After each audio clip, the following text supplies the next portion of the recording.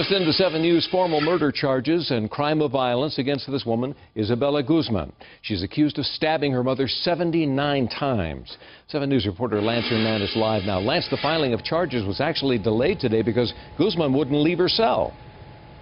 Mike, she was due in court this morning, but court officials told us she didn't want to leave her jail cell at the Arapahoe County Detention Center. Isabella Guzman now facing first-degree murder charges.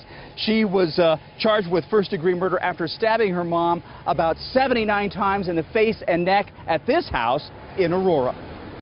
The 18-year-old smirked at the camera as she stood up and walked to the defense table this afternoon, her arms and legs shackled. After the judge read the complaint against her, she looked over, stared at the camera, and motioned to the area under each of her eyes with her index finger. Court documents indicate that Isabella Guzman had a contentious relationship with her mom, and that her mom was concerned enough that she called police on August 28th. They came to the house and told Isabella that her mom could kick her out for her behavior. It seemed to calm her down.